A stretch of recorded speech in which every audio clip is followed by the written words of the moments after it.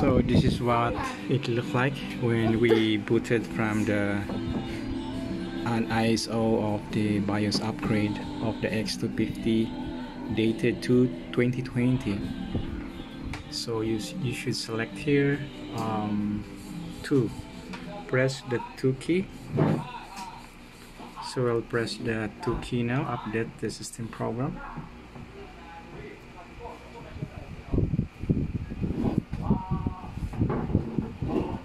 Do you want to continue? I will press yes. Yeah, and an AC adapter is connected. So we are connected to the AC adapter. Now I will press the enter key. Okay. Don't. This is very critical. Make sure that the charge battery pack is installed. Okay, I will press the enter key. And do not power off during an update, otherwise it will damage your computer. Press yes. Warning. And I'm not using a BitLocker. I will press yes. You hungry, Jake?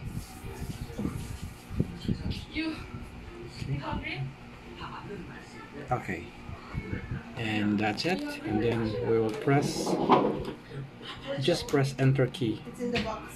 And do not remove the USB drive. Just press enter key. And the laptop will reboot. Don't do anything, let it continue, because this is actually the part where it is doing the upgrade. Okay, so do not. Now the laptop. So reading current ISO BIOS. Because that is not the easy code. And now we have a progress bar in text mode. It's upgrading now. The laptop is upgrading so that it will be in the latest BIOS. Oh, yeah. So difficult. So you need So we have a total blocks of 1536. Again.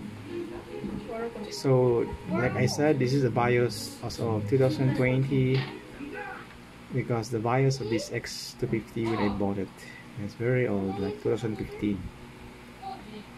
Okay, successfully. And now the system will reboot in 5 seconds.